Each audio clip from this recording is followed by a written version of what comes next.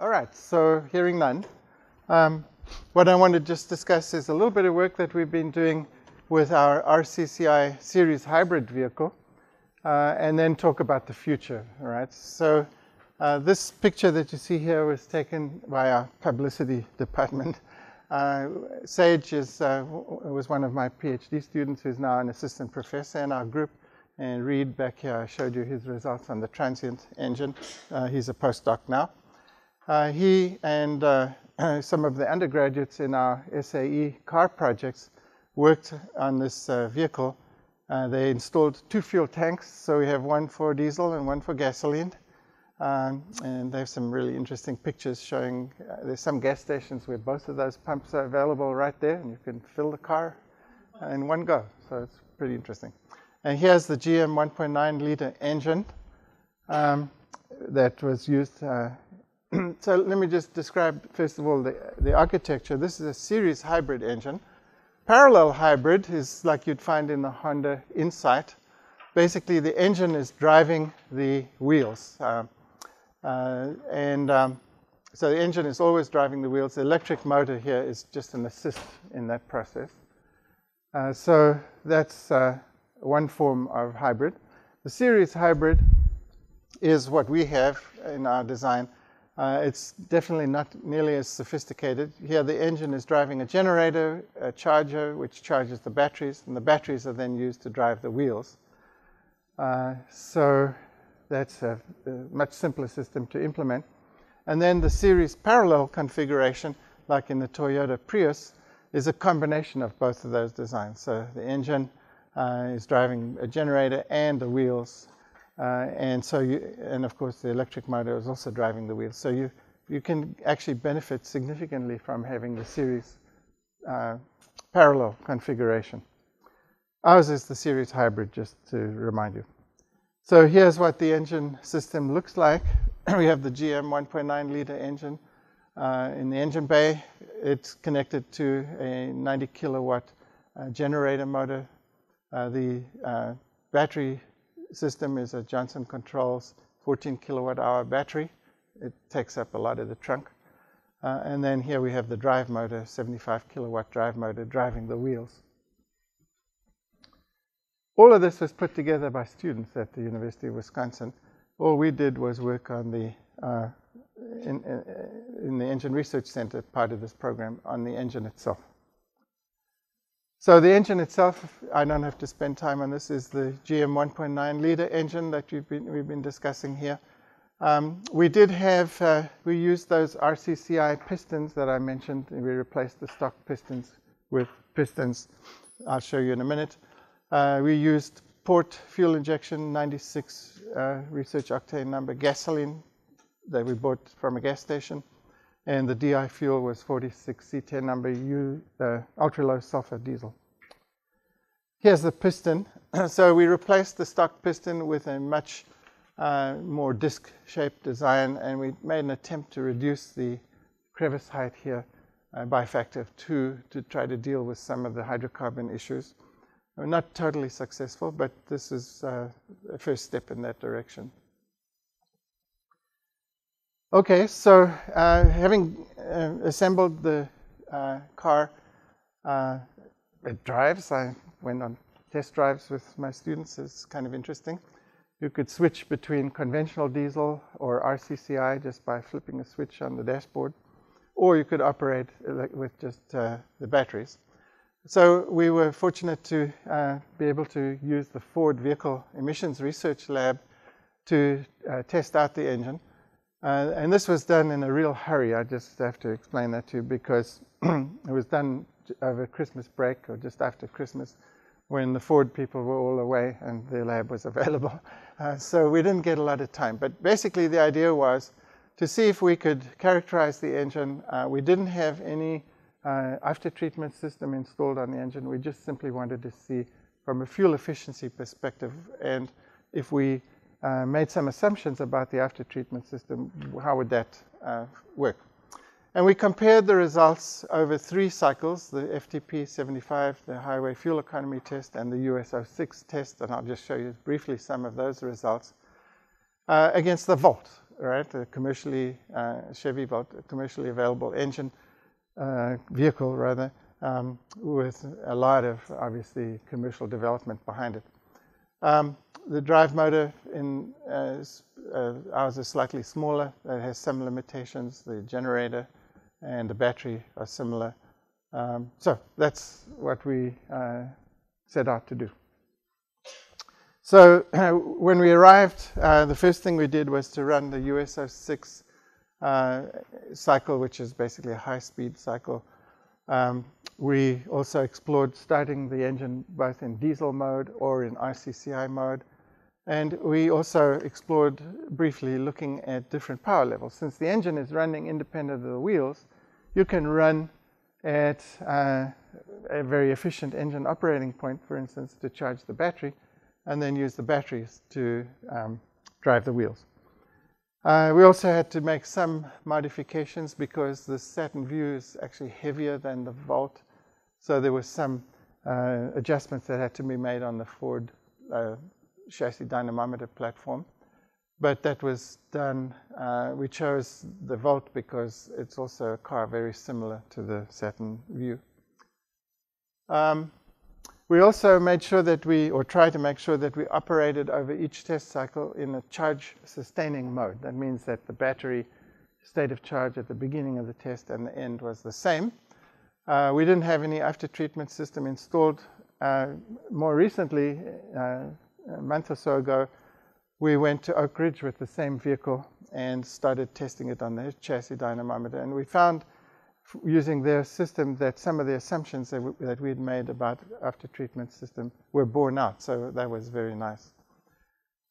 We didn't have any regenerative braking. So that basically is about a 10 to 20% penalty in our results compared to the Volt.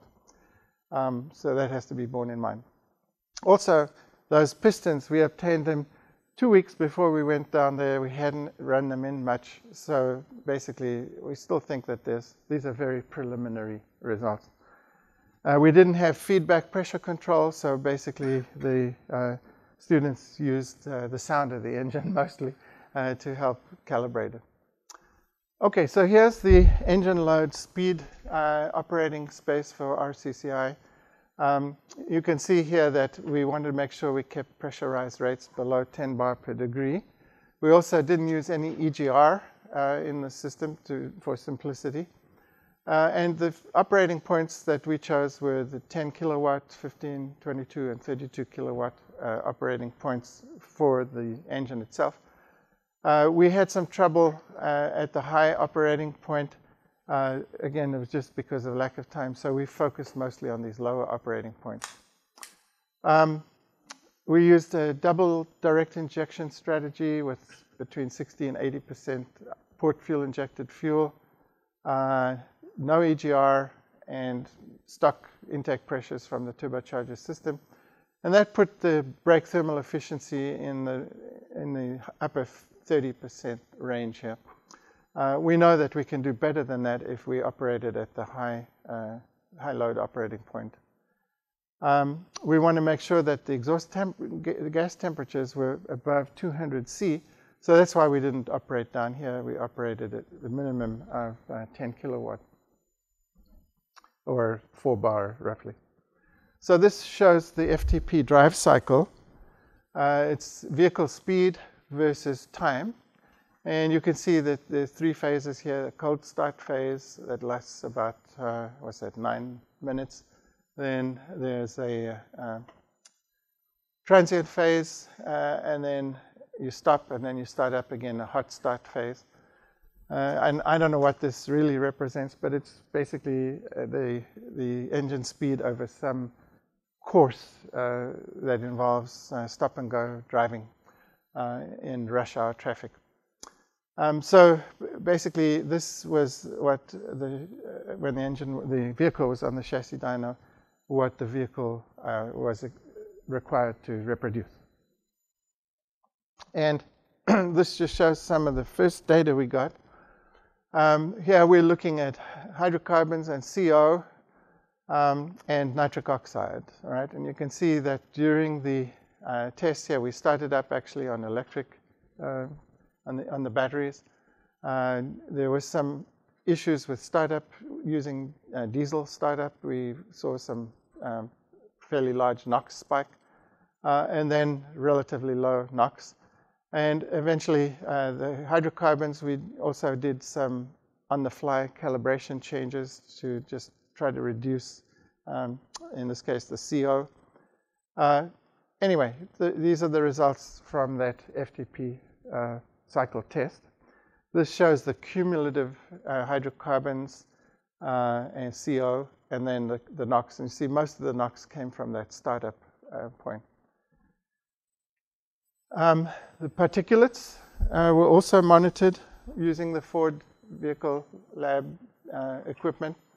You see they were fairly low, but if you take the accumulated or cumulative particulates, we saw around 0.04 gram per mile from the engine. Okay, so how do these numbers compare, say, with the volt? So this was the raw data from that first test. And over here you see the corresponding data from the volt for hydrocarbons, CO, NOx, and particulate. We didn't have data available from the volt for particulate. As you can see, we get high hydrocarbons compared to the volt. That's partly because we're operating at a light load operating point, 10 kilowatt, 4 bar. We know from steady state tests on that same engine that we can reduce hydrocarbons by going to higher loads, like 6 bar or higher. If we added a catalyst that was operating at 98.5% efficient, we could drop the hydrocarbons to the number that you see here. And if in addition we used EGR, small amount of EGR, we could get to numbers like you see here. We also thought that the calibration, the engine calibration, looking at the results later and comparing them with the results on the steady state tests, that some improvements to the calibration could also be used. And with that, we could get into the range seen by the volt for hydrocarbons.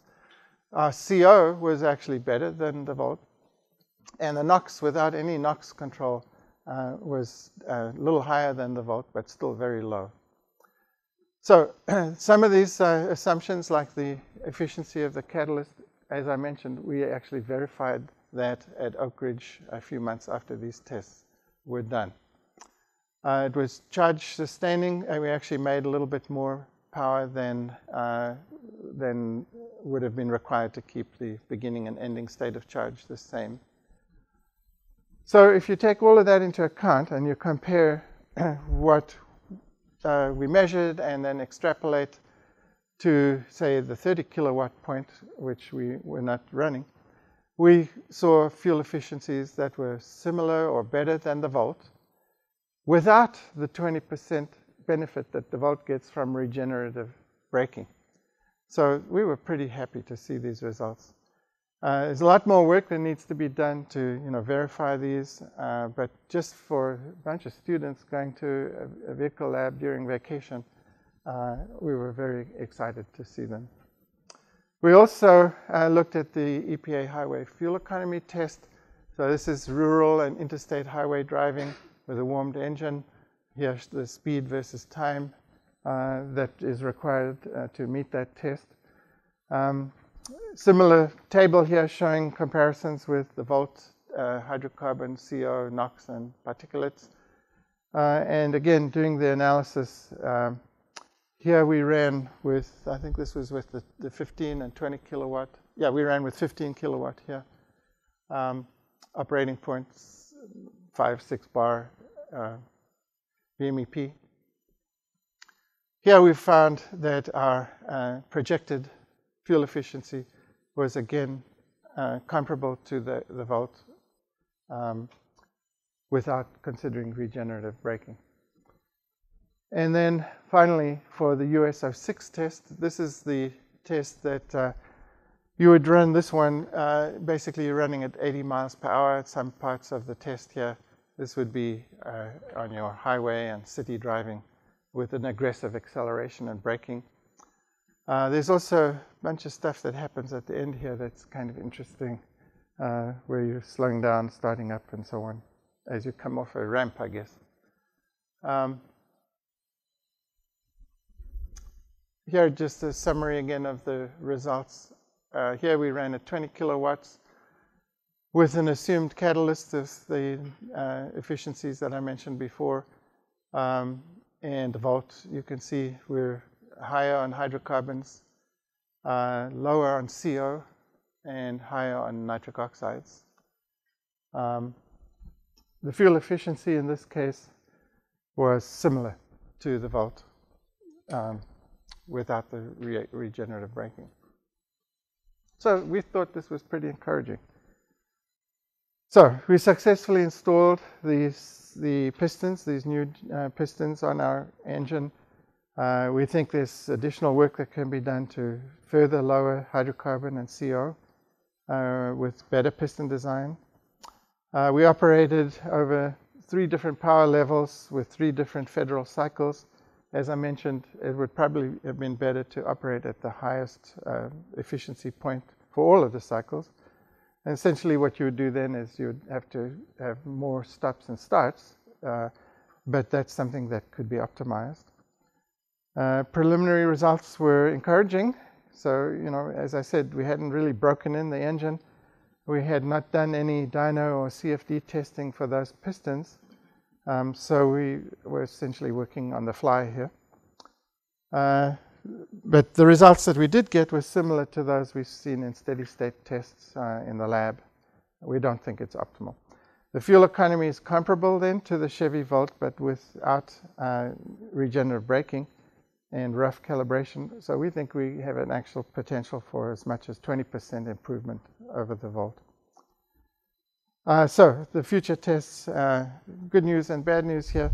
We took the vehicle down to Oak Ridge National Lab, and there's a lot of difficulty getting it down there, but we got it done. We've got it on the dynamometer, and we started the federal test procedure. We got through most of that, and the gearbox failed. So this is something that was designed by undergraduates, and they apparently needed some more coaching. So what we did was we then continued the testing at steady state points using their emissions equipment, but not doing the full FTP and USO6 cycles.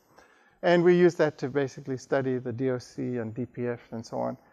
And that data is still being analyzed, but basically it did verify the assumptions that we made on the performance of the after-treatment system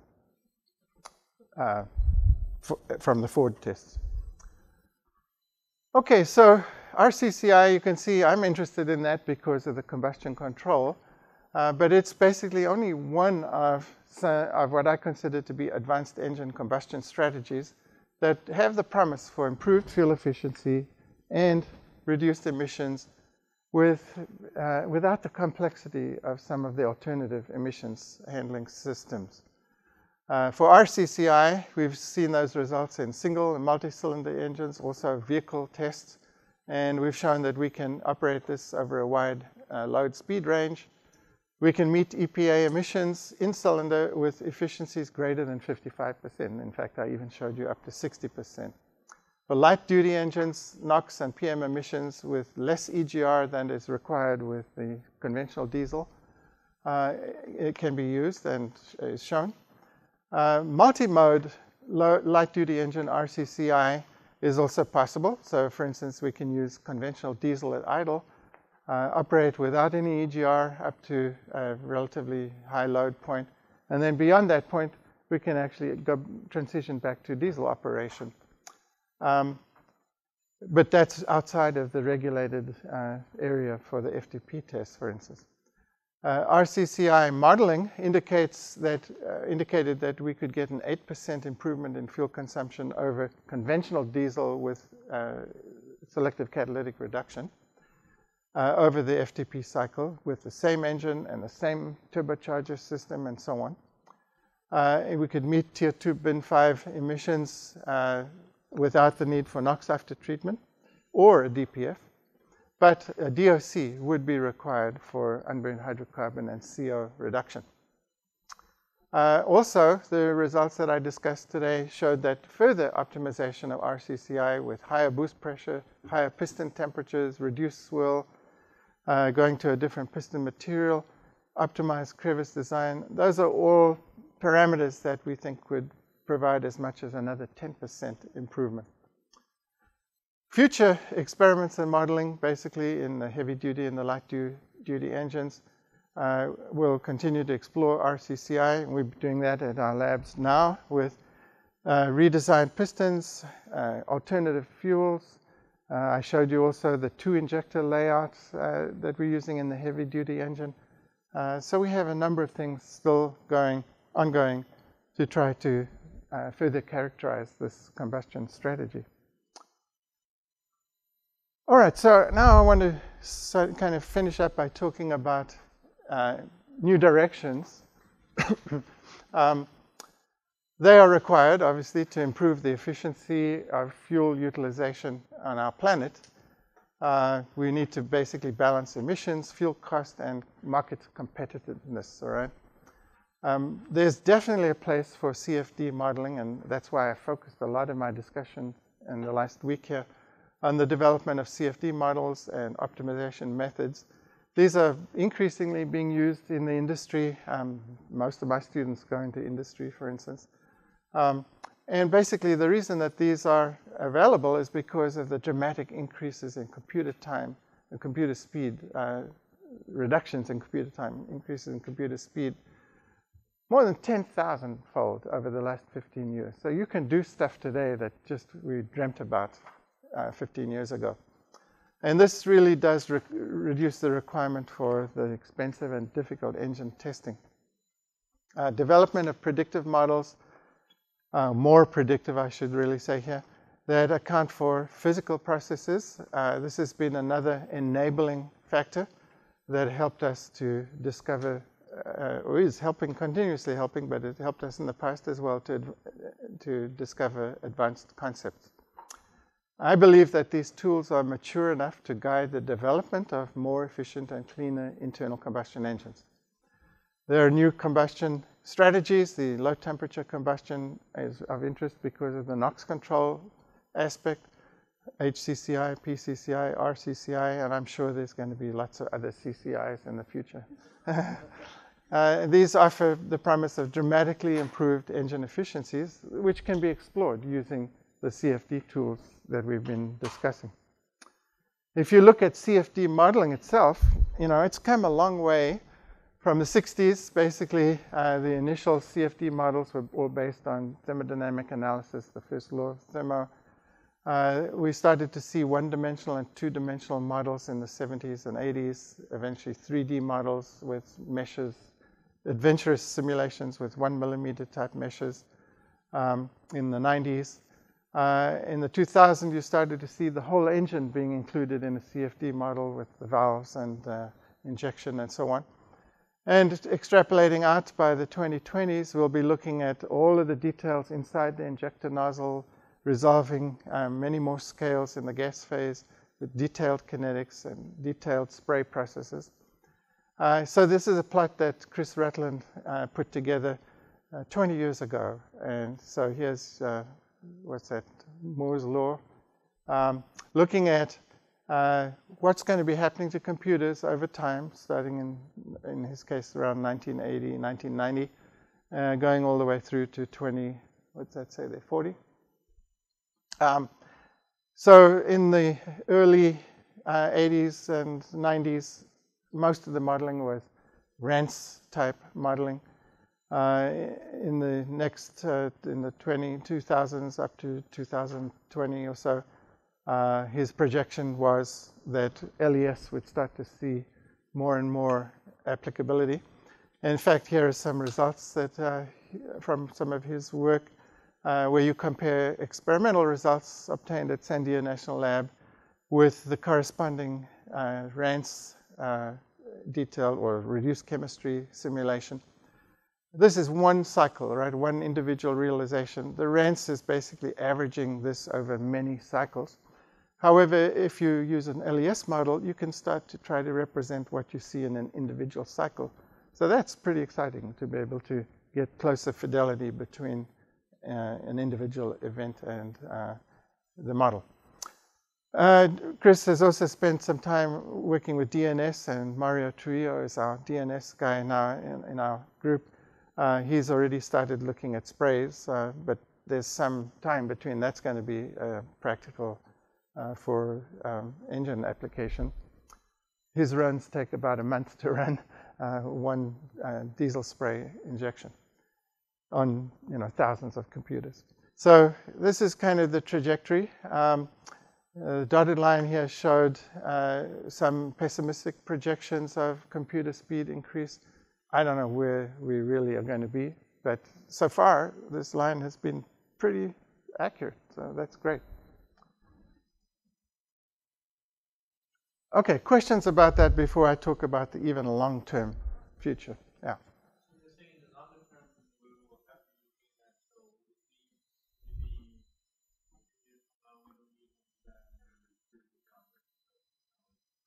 Thank you for that question. So the question was, why are we all here learning about physics when we can just get a big computer and solve everything with DNS? So that's a question that I wish all of you will consider, and maybe my answer to it will be helpful to you. You're always going to need physics. Let's give you one example. Let's take a look at what happens when I add ethanol to gasoline. Okay, I showed you when we were discussing vaporization that because ethanol is a polar molecule, it interacts with the other alkanes in the gasoline to depress the vaporization boiling temperature. I don't care how fine your mesh, how many computers you have access to. If you don't account for that in your models, your physical models, you're not going to predict the vaporization of ethanol mixed with gasoline. And I'm just giving you one example there, right? You can think of many similar examples. If you don't solve the right equations, it doesn't matter how many computers you're using or how fast they are, you're going to be potentially misleading yourself. So there's definitely an important need to have combustion physicists and chemists and fluid mechanics people improving the state of knowledge of our models. So that goes hand in hand with what I'm saying here. The computers by themselves are only a piece of the equation or the piece of the pie. It's what goes into the computer that's the most important.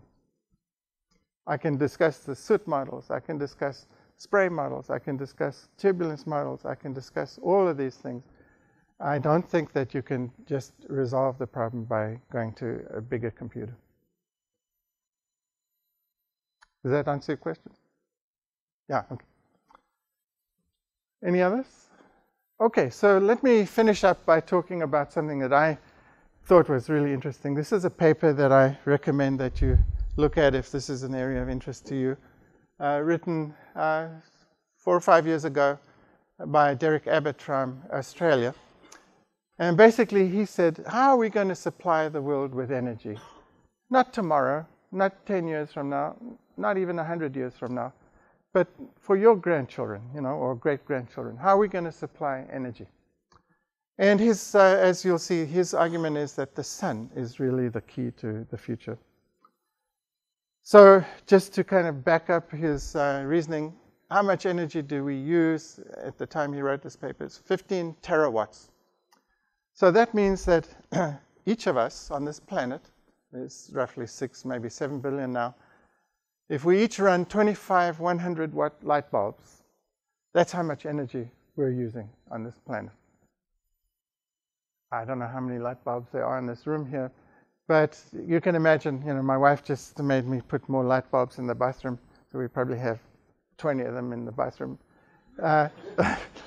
But basically, it's still not as bright as when I walk outside into the sunshine, right?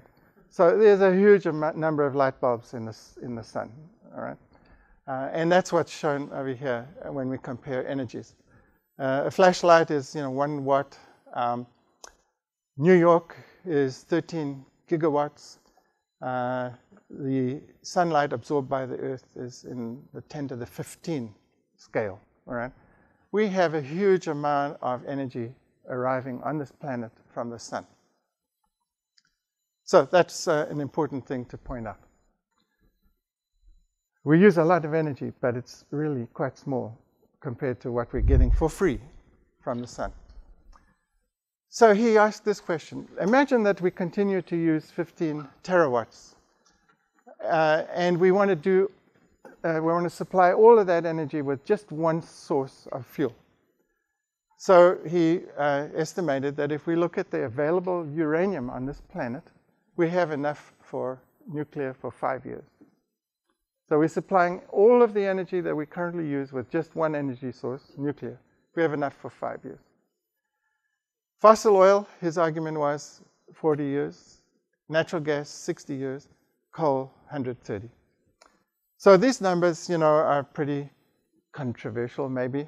And we can squabble here. We can make that a 5, a 10, or we can make that 130. We can make 200. We can argue, okay? But the point is that we're talking tens or hundreds of years, not thousands of years. And he's interested in the long term. Where are we going to get energy on this planet? The other thing is that we also still are going to need to make fertilizers, plastics, lubrication. And this is where some of these really precious commodities are going to still be needed, right? And then he made a joke here, 1 billion years from now, when our sun turns into a red giant, we'll need to escape the planet, some of us. And we probably need some sort of nuclear power to be able to fly to another solar system. So we don't want to use up all this stuff in the long term. So I thought this was interesting. If you think 5 billion people on the planet are driving a car with a 50 kilowatt engine for 1 hour a day, maybe that's your commute, that means we're using 10 terawatts. So you can see this is just not sustainable. I mean, that's 2/3 of the current world energy consumption. So as more and more people avail themselves of transportation through vehicle transportation, we just don't have enough energy. So his point is that we cannot continue to just recklessly use up non-renewable sources of energy. We have to consider alternatives. So he looked at fossil, nuclear, wind, hydroelectric, wave, geothermal. And basically, the only thing that we can think of for the long term is solar. And part of the reason for that is that a lot of these things are solar, like wind comes from the sun, right? Hydroelectric comes from the sun. Wave energy comes from the sun. So we're already using the sun when we start looking at those energy sources. So the sun is really the source of a huge amount of our potential future energy. And his argument was that from a sustainability perspective, one thing we have a lot of is water. So the hydrogen economy is really the direction that he thinks we should be looking. Looking at the numbers here, the solar energy incident on the Earth in 1 month is more than all of the energy in the world's fuel resources, known resources, combined. So here are some numbers. 85,000 terawatts from energy landing on our Earth here. 7,000 in deserts, ocean, wind, and so on. If you add up these sources plus the fossil sources, they pale in comparison to what we're getting from the sun. This is just a plot that shows where the sun's energy is lying or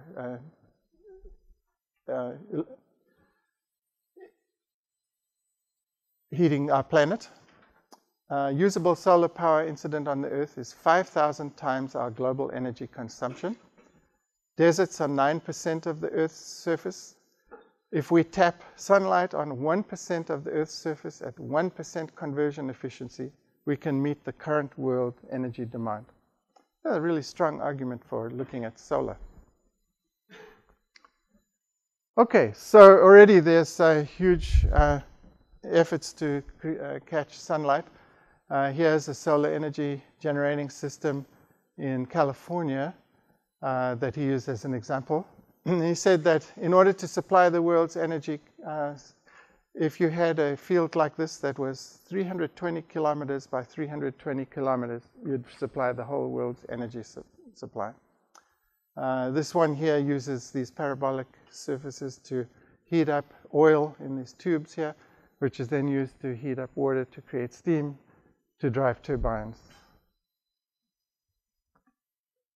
So the idea then in his solar hydrogen economy is as follows. You have the sun, you collect solar energy focused on collectors and dishes and so on. You use that to create superheated steam, run steam turbines, extract energy in generators to produce electricity. This electricity can go to the grid, part of it used for desalination plants and so on, then electrolysis to produce hydrogen, which could even be liquefied for some applications, or use the electrical energy to heat up stored water, produce hydrogen, burn the hydrogen in combustion, okay, not fuel cells, he's saying combustion here, and then to catch the exhaust and recycle the water. So this is his argument. Basically, this is a system that's completely recyclable, right? You start with water, you take sunlight, you convert it into hydrogen, you burn it in combustion, and then you catch the exhaust gases and feed back the water. So if you look at the history of transportation, we make these days about 60 million vehicles a year. One of the arguments in his paper is that if you look at batteries and battery electric vehicles, we only have enough lithium on Earth to provide 23 years. This is if all transportation was going to be done with batteries. Fuel cells, he says, require exotic rare earth materials. There's only a limited supply of those on the planet. IC engine is a sustainable power plant. It uses non-exotic materials, iron, things that are widely available. That's why he says we should use an internal combustion engine and not a fuel cell. And this is an example here he gives of, okay, you're going to have an infrastructure that you're going to have to develop. When Henry Ford first developed his car here, you had to go and buy your gas in a can at a pharmacy, all right? And this is a reminder, he says, that the infrastructure can co-evolve with the demand. If you look at what's available right now, BMW sells cars already that operate on hydrogen. This one is a liquid hydrogen, cruising range 125 miles, very good engine performance. Ford had a hydrogen vehicle, Mazda has hydrogen.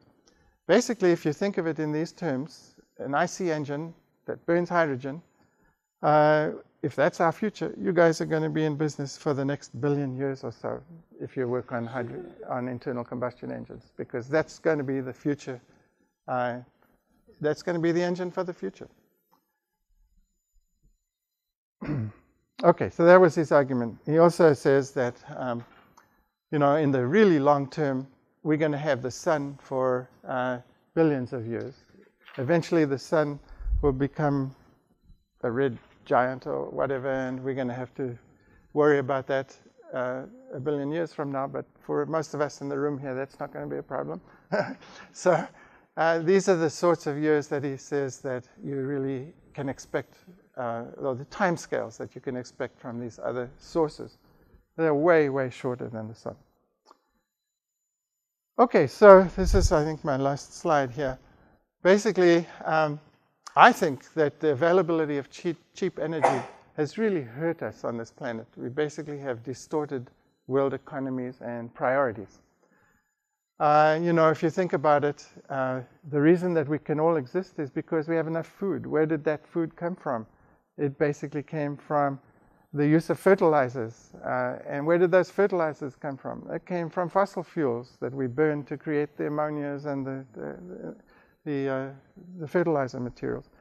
If Hager and Bosch had not discovered that process, we would have way fewer than 7 billion people on this planet. All of those people are using energy, right? So I think that the fact that energy has been so cheap has allowed us to do things that are just totally not sustainable in the longer term. And in fact, the next 30 or 40 years are really ripe for introducing major innovations in internal combustion engines. We have dwindling resources. We also have environmental impact that's being emphasized. And that the current usage rates are just unsustainable. Many solutions and quotes are being proposed, especially by politicians, because the constituents in their state are pushing them to propose them for batteries, fuel cells, nuclear, and so on. But as you've seen in this article, this is short-term, meaning on a generation basis. If I measure short-term, just a few generations are going to benefit from these things. The only really long-term sustainable energy source is solar, and solar hydrogen, because we have tons of water. Research will be needed, obviously, to improve the efficiency of electricity generation, hydrogen production and storage, and then the combustion process of hydrogen in engines.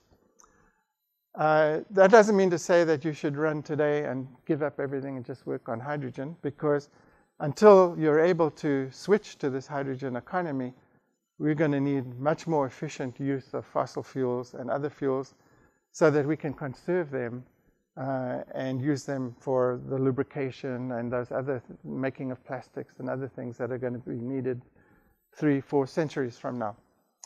And then finally, this one here, this is what Thomas Edison told Henry Ford and Harvey Firestone in 1931. I'd put my money on the sun and solar energy. What a source of power. I hope we don't have to wait until oil and coal run out before we tackle that. So I think this is really consistent with Abbott's analysis. All right, that's all I wanted to say about internal combustion engines or reciprocating internal combustion engines. Any questions or comments? Yeah. As the processors and computers are getting more powerful, it's like research has been skewed more towards the computer simulations other than experiments. So the question is, you know, in the next maybe 30-40 years, I think most of us are going to work in that type. So what we experimentally will have to do to deal with that. So the question is, for your careers, what is the experimentalist going to be doing if computers are getting more and more powerful? Okay, well, let me tell you how I operate. I have my students, we meet in group meetings. Half of them are experimentalists and half of them are modelers.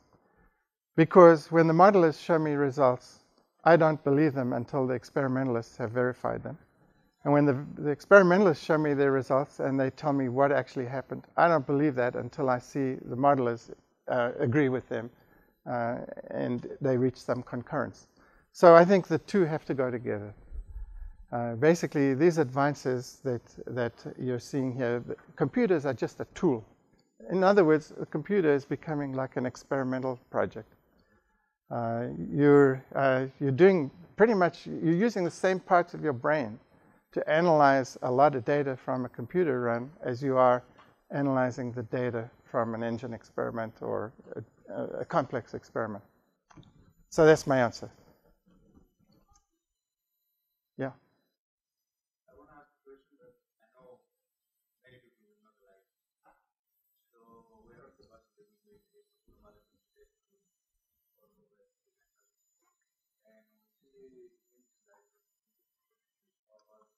projections about how much more energy we get in solar systems.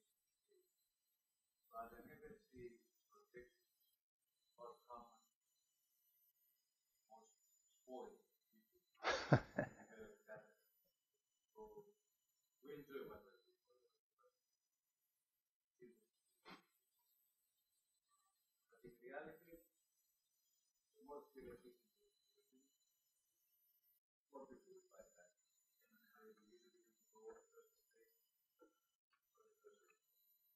reality, but what you're going to do, how do you feel knowing that if your regulation 20-15 years ago have the same results as 60 years ago?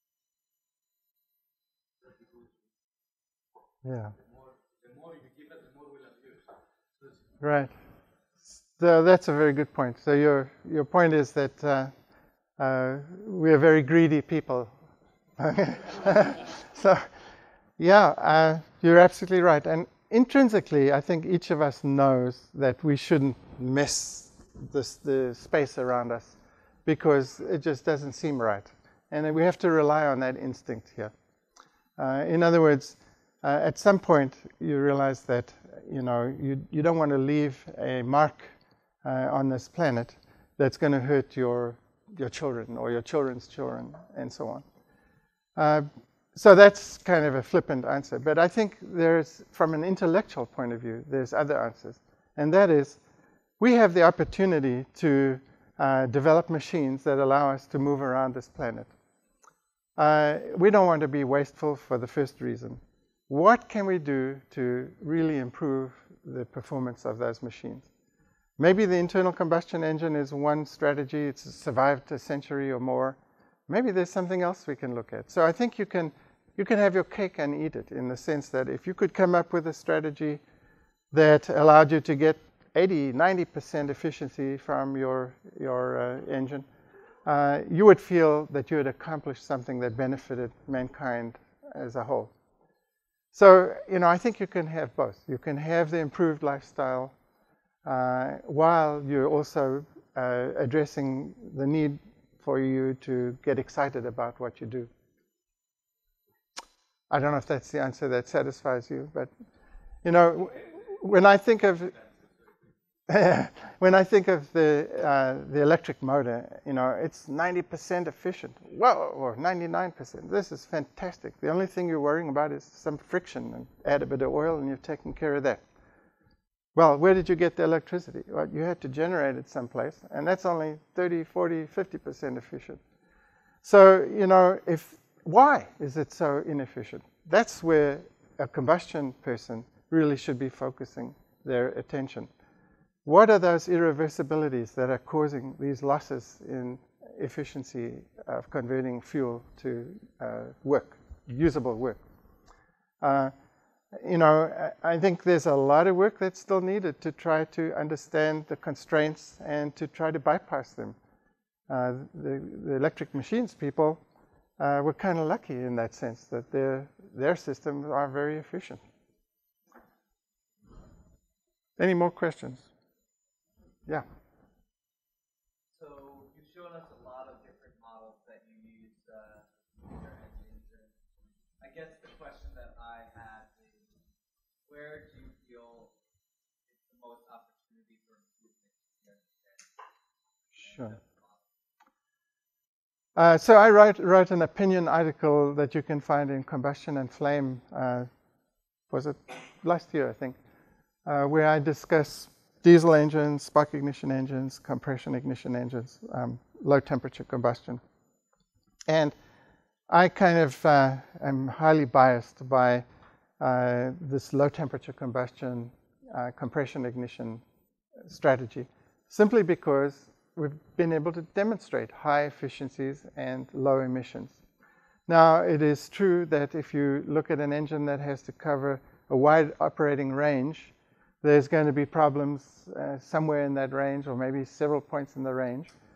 But if you think of electrification, like with this hybrid vehicle, where you're running the engine at one operating point, you can really optimize the combustion process at that point, and then rely on those efficient electric machines to take care of load transitions and so on.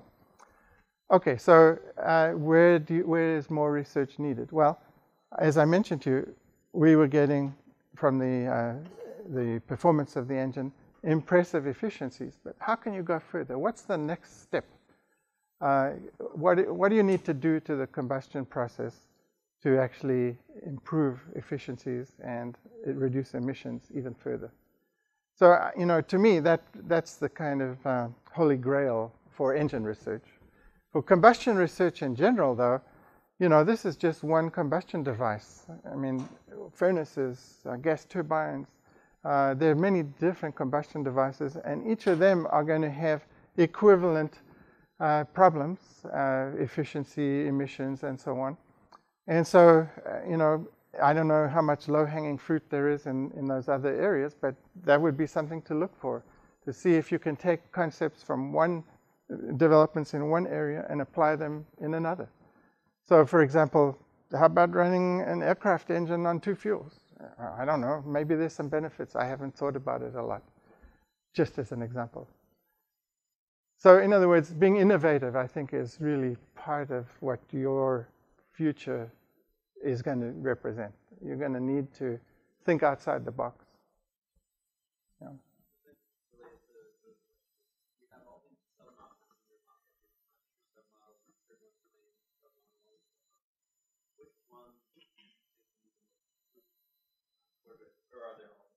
Right.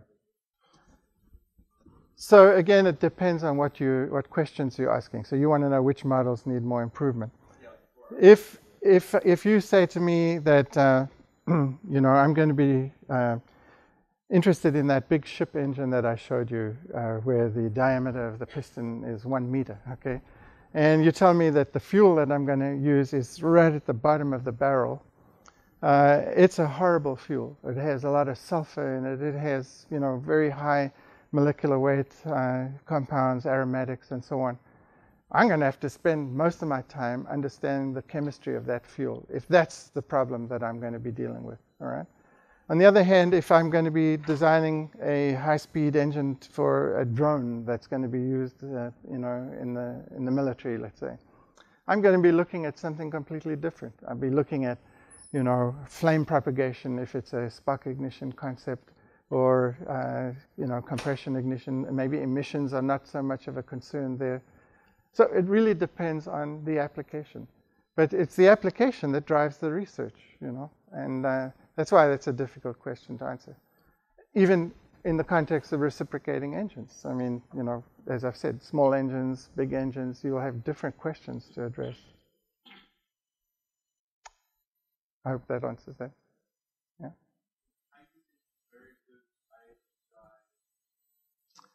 So that's interesting. Yeah, hydrogen has a really high octane number.